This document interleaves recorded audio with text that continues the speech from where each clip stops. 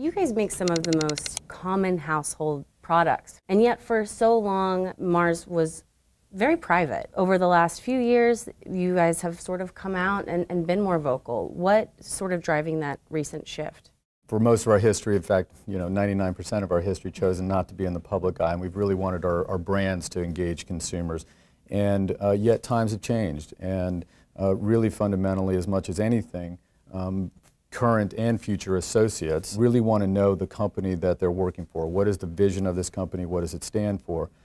Furthermore, there are a range of issues that are very serious, as you would know, facing the world, and are a direct threat to our business if not addressed. Whether that's issues like climate change or labor issues in our supply chain, or diversity and inclusion, or health and well-being, these are all really key issues that are significant challenges as well as opportunities to our business.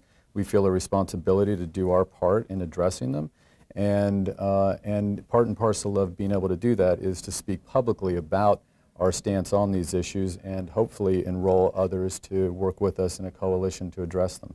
Do you think also consumers now are looking more for the company behind the brands, and has that had anything to do with you guys being more vocal as well? Yes, the answer is consumers do want to know more about not only the brands that they're buying, but the companies behind them. Do you think that being a private company gives you an advantage in any way to respond to, consumer sentiment?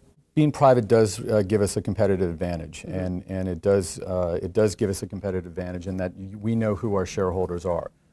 We could fit them all in quite a small room if we had to, and so the ability of management to interface with the shareholders is very direct. It's very tangible. It's very immediate, and I think it does give us a capacity to make decisions quickly. When we decided to actually make the acquisition of Wrigley, it was a very quick conversation with the shareholder body at large in order to make what was our largest acquisition in the totality of our history.